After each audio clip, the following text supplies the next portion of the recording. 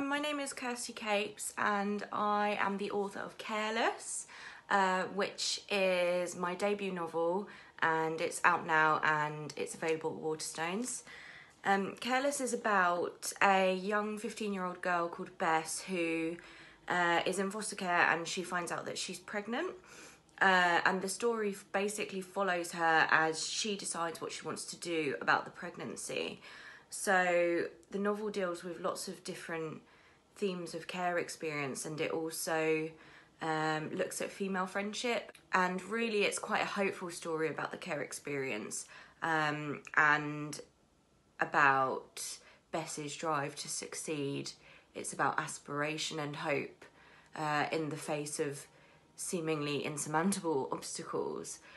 So it was really important to me to write about the care experience. There were lots and lots of books that influenced me when I was writing my book, and also books that I turned to a lot because I think they've done a really good job of talking about foster care and the care experience. So I want to share some of those with you now. This is The Panopticon by Jenny Fagan. It's one of my absolute favourite books. Jenny Fagan is a Scottish author.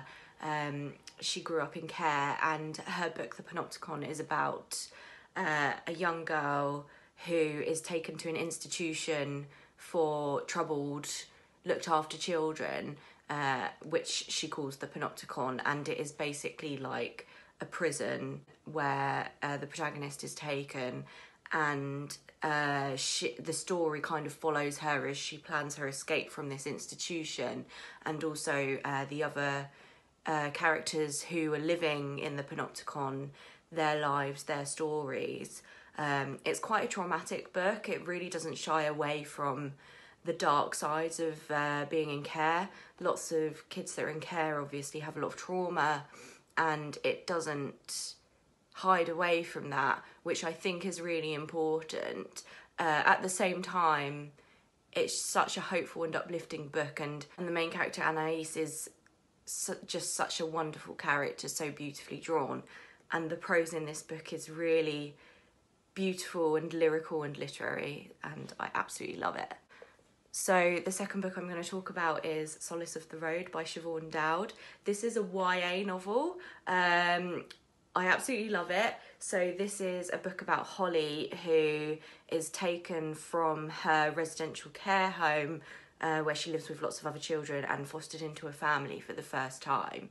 But Holly doesn't get on with the family. She finds it really difficult to integrate with them, and she really misses her biological mother, so she runs away. And the book is basically a sort of quest narrative about Holly, who goes by Solace, making this journey to Ireland to find her mother, and all of the kind of memories she recovers on that journey to her mother. I think it's such an interesting idea for a book, and I think that as Siobhan Dowd worked in children's services in Oxford for many years, you can really see her experience and her expertise shine through in this story, and I just think it's such a vivid and precise imagining of a particular care experience.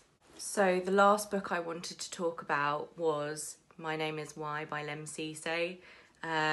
This, I'm sure lots of you have heard of this.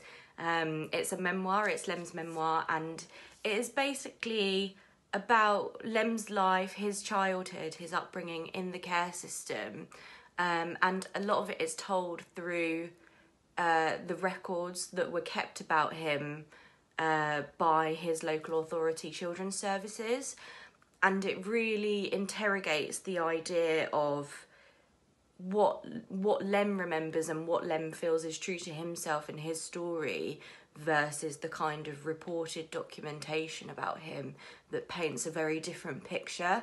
And I think it really shows just how difficult it is for children in care to understand their own life story and find some kind of identity and belonging through their own life story.